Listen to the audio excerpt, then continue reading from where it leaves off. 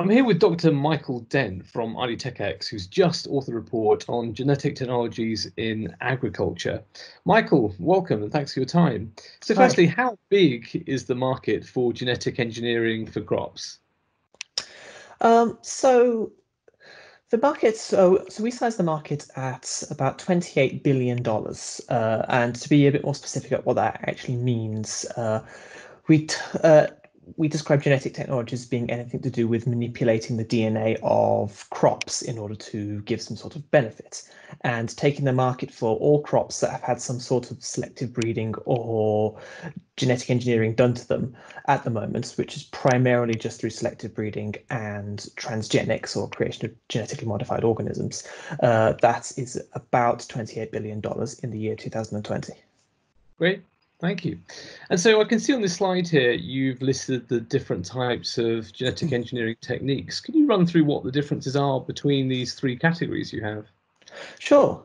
So this is one of the images from the report, so genetic technologies in agriculture, and it shows the spectrum of different technologies that scientists can use to improve crops, ranging from things like selective breeding and mutagenesis, which are techniques which have been done in one form or another for decades, if not centuries, right the way through to genetic modification in, say, transgenesis and cisgenesis, which is things along the lines of creation of genetically modified organisms, which have been done quite widely throughout commercial agriculture since the 1990s, right the way through to genome editing, which is quite a new technology, which is only really just finding its feet in agricultural technology.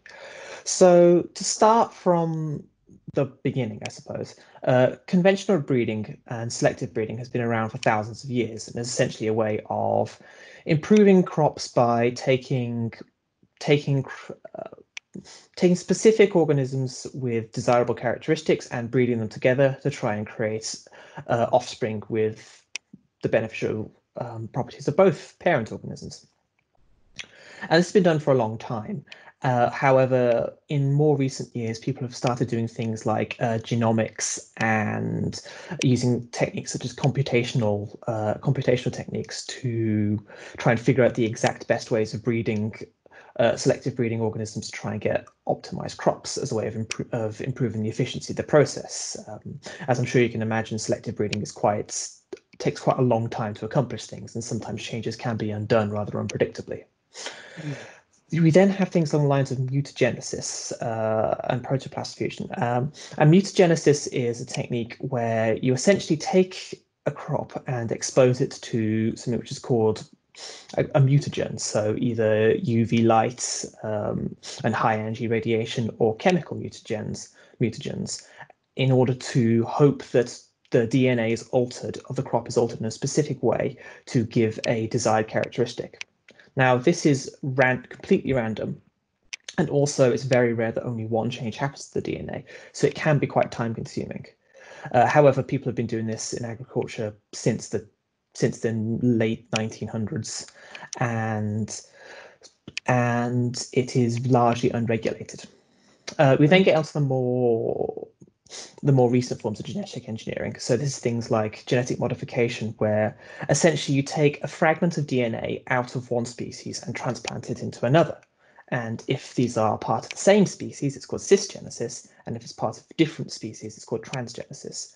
So perhaps the most famous example of this is the insecticidal proteins that are produced by the soil bacteria Bacillus thuringiensis that have been inserted into corn and soy, among other crops, called Bt crops. And by taking this protein, which encodes for these insecticidal proteins, you can make corn or any crop produce proteins that are insecticidal and therefore resist pests. And then the final bit of technology we talk about in this slide is genome editing, which is a much more recent form of technology that people have been getting very excited about recently. And what genome editing does in a nutshell is essentially allows very precise changes to be made to an organism's native DNA, i.e. you're essentially just fixing the organism's DNA as it is rather than inserting any new DNA. And this is really interesting because it means you can do things like turn on or off specific genes that may be problematic, or maybe you want to upregulate a gene so it's on all the time. And it's a way of creating benefits for crops without having to go through the large, expensive and difficult process of inserting genes from a different organism. So in your report, you do a technical analysis of some of the companies behind them and also a 10-year forecast. So which one do you see growing most over that period? So in terms of growth, genome editing, I would say, because essentially genetic modification has been very successful in the markets in which it's been applied. So things like in the US, where about 99% of all corn and soy grown in the US is genetically engineered through genetic modification. However, its uptake has been really quite stagnant, partially because of very harsh regulations across much of the world, particularly in the EU, which make it almost impossible to get a new genetically modified trait into a crop and be able to actually grow that in the field. But also because it's just very expensive, requires a lot of time and a lot of money, to the point where very few companies are actually able to successfully do it. And the thing about selective breeding is it can be very successful, but again, it's very time consuming. And one of the really interesting things about genome editing technologies is they are theoretically far cheaper to do.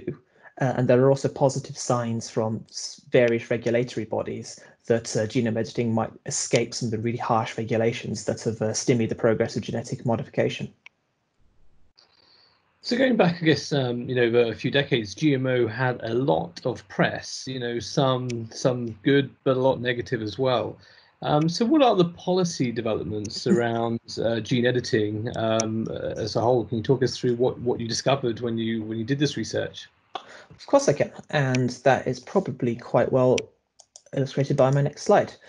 So basically, the key difference between genome editing or gene editing and the creation of GMOs in general is that gene editing is typically done on an organism's native DNA, meaning that no foreign DNA is inserted.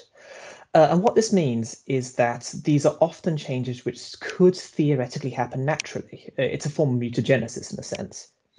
And because they could happen naturally and it doesn't involve insertion of any foreign DNA, quite a few regulatory bodies around the world are considering this as effectively being an extension of selective breeding in a way, as in that because you're not inserting any foreign DNA, they're a lot less skeptical about it. And there are hopes that the public, who were very hostile in the 1990s towards GMOs, might also be more tolerant of genome editing, particularly due to the fact that it's essentially tweaking the organism's own DNA rather than creating a frankenfood, as it were, by sticking in a bit of foreign DNA. And so what this slide shows is regulatory bodies around the world and the stances that they have expressed towards genome editing. So the USA is perhaps the most well-known example of this, because the US Department of Agriculture have said in the past that they do not consider genome-edited crops as requiring regulations. Now, this varies around the world, and some countries have signaled a high degree of tolerance, and some regions have signaled they will be just as restrictive towards gene-edited crops as they will for genetically engineered ones, so transgenic organisms. So particularly the European Union, which said in 2018 that all genome-edited crops would be considered under GMO regulations. Now, this in itself is quite problematic because from a practical point of view, because genome editing results in changes which could theoretically happen naturally through selective breeding or indeed mutagenesis, it's essentially impossible to tell in a lab whether a crop has been genome edited, as well as the fact that if the USA doesn't consider genome edited crops as regulated, there will be no formal list of genome edited crops in the USA, which means that it'll be impossible for anywhere in the EU to be able to tell whether crops grown in the USA are genome edited or not. Brilliant. Michael, thanks very much. I think to the viewers here, for more information, take a look at the IDTechEx report, Genetic Technologies in Agriculture 2020 to 2030. Michael, thank you. Great, thank you for your time.